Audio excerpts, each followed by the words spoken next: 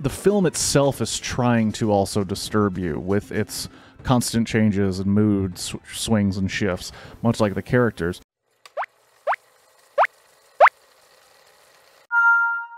Welcome to Blockbuster Review. If you don't know what that is, it is where I play a single game of Tetris Marathon and try and review a film before the blocks reach the top or until 150 lines.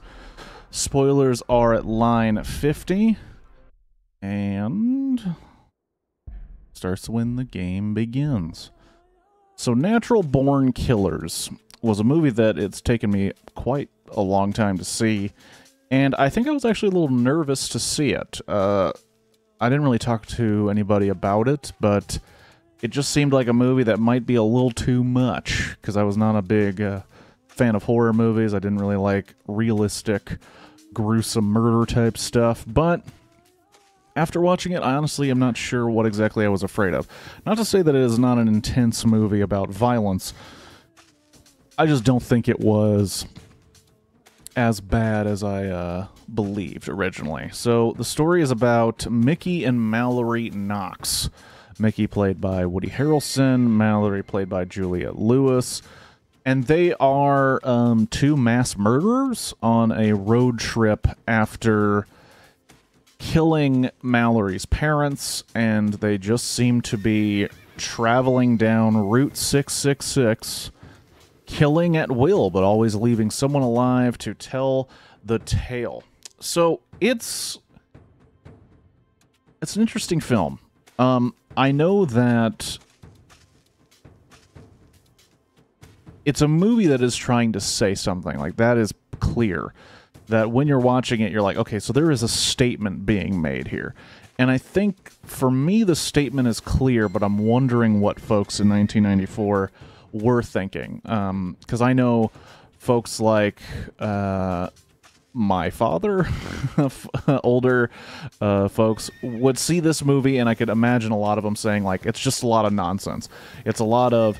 And to be true, there's a lot going on. One of the things that really stuck out to me is it's really seeming to try and assault you with different things all the time. It's not just showing you the movie at the same at the same lighting and same angles. It's changing the angles. It's changing the lighting all the time. It's changing almost the perspective, minute to minute in the same scene that's taking place in the same place, where suddenly it's in black and white. So suddenly the certain colors are accentuated.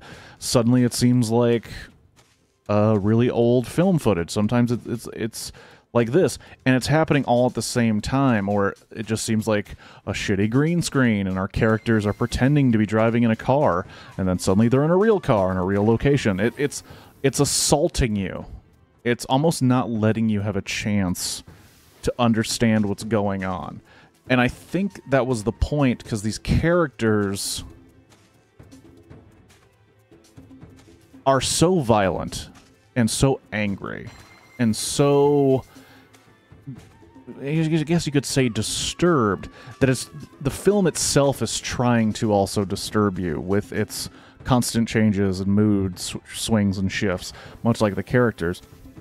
But it's also doing this other thing, because all of the other characters, folks like Tommy Lee Jones playing the prison warden after they get caught, or Tom Sizemore playing a hero cop that specializes in psychos, as they put it, and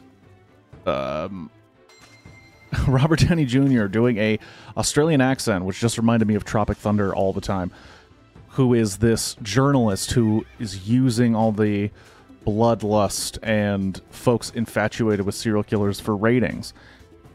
And what's insane is the movie is also showing them, and they are incredibly violent. Everybody in the film has these insane moments of just being incredibly violent. And it's almost like the movie itself is showing you, like, yeah, these folks who are considered insane, who are considered horrible, terrible people, yes, they do violent, horrible things.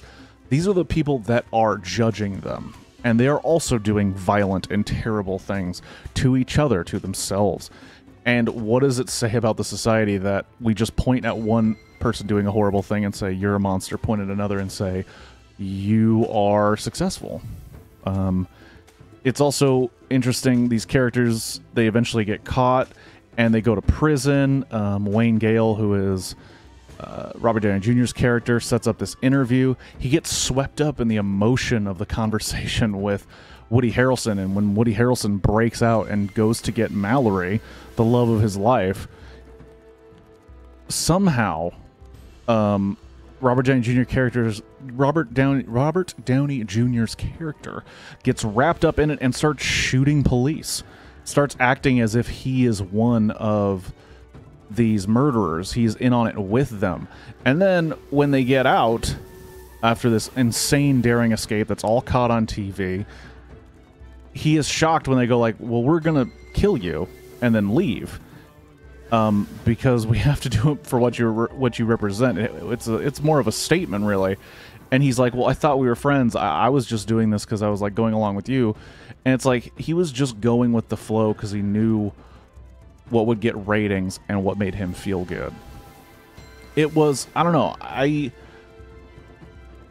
cannot say I didn't enjoy the film. I just have to say I felt like it was a little much. And I'm just saying, maybe it's just my own taste, but like after a little while, I was sitting there like almost with a headache just at the amount of changes and craziness.